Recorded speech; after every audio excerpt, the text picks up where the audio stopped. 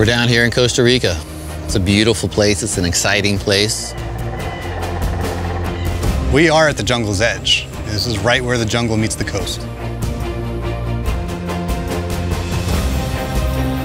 I've got a real unique, real special fishery here.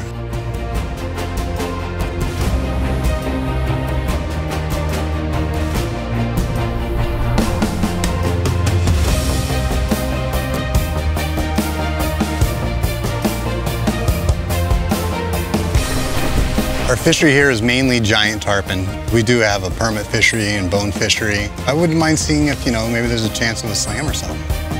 I never heard of a gang slam being in Costa Rica.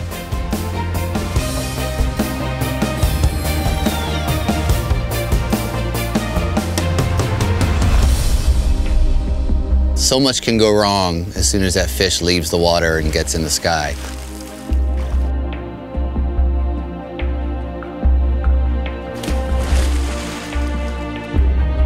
It can be hard, especially when you're not getting fish to the boat. Doing what we're doing 5 days in a row of jumping fish and pulling on these fish and don't have one to show for it yet. We got a permit, we got a bonefish, but now we're up against the giant tarpon that we've been having a lot of trouble getting to the boat this week. The only thing standing between us and accomplishing something that may never have been done before.